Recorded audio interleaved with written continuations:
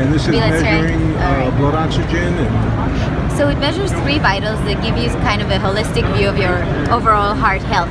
It measures your heart rate, oxygen saturation, and an index of your blood flow that is correlated with your blood pressure.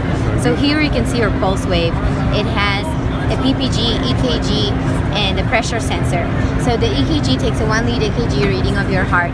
The PPG takes a reading of your blood flow velocity, which basically means how fast the blood flows through your vessels, and it's correlated with your blood pressure. Alrighty. So what you'll see at the end, her balance vitals, her heart rate is 79, her blood oxygen level is 100%, and her blood flow index is 2, which is ideal, which is correlated to an ideal blood pressure.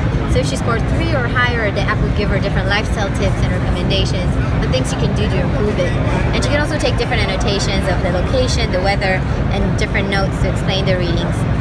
Now, you can also see the trends over time. So if you're trying to make any lifestyle change to your diet, your exercise, salt intake, you can see how it impacts your vitals over time. And then you can also include your support system within the app to help you, continue managing your health. So you can add your doctor, you can add a family member, and you can share all of the results with them. It's HIPAA compliant and secure, so you can share all of the results and have a conversation with them through the app. And so his question was how it works with iOS. So we do have the health kit. We do have the health kit. It takes information from the Apple Health data, so you can automatically sync them, and we're working out to reversing them, so to send to the Apple Health the results from the MOCA index. Yes. So I'm sorry, from the MOCAheart app. Yes. Yeah. So it works with Apple Health, and it also works with Android, so with Google. It also uses your address book for you to add whatever contacts you want. Yes. Okay. So your support system, wife, mother, Exactly. Yeah. A lot of people buy it for a family member, like a parent.